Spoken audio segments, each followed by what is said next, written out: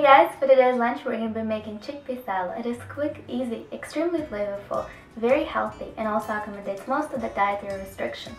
This lunch will consist of chickpea salad with feta cheese and sun-dried tomatoes, cantaloupe slices, dry fruits, and nuts. So let's take a quick look at the ingredients. We're going to need about 400 grams of canned chickpeas. Don't forget to rinse them before using. About a quarter of a cup of chopped red onion, a few basil leaves, a half of a red bell pepper chopped, 1 chili pepper, 6 to 8 cherry tomatoes, 2 tablespoons of lemon juice, 60 grams of feta cheese, 1 tablespoon of olive oil, 2 tablespoons of sun-dried tomatoes, and salt and pepper for seasoning.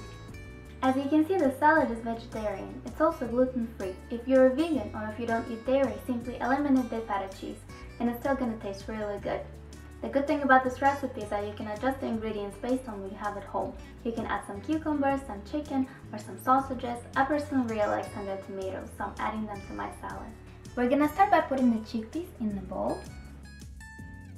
Then let's add red peppers, onions.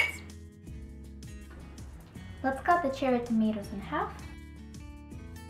Then let's put the sun-dried tomatoes. Cut the basil in smaller pieces. Add all of the feta cheese.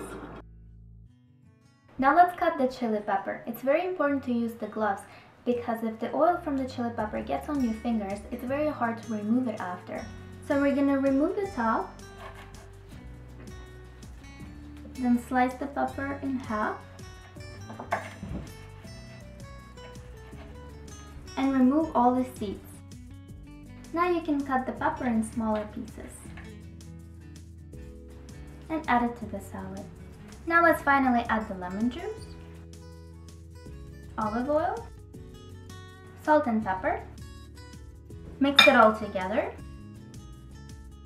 And the chickpea salad is done. Now we can assemble our lunch. I put the salad in a large container and the dry fruits and nuts in a separate smaller container. Now I'm going to use a cookie cutter to cut some cantaloupe slices because when food looks good, it tastes even better. Now we can put our lunch in the fridge until the next morning, of course except for the nuts.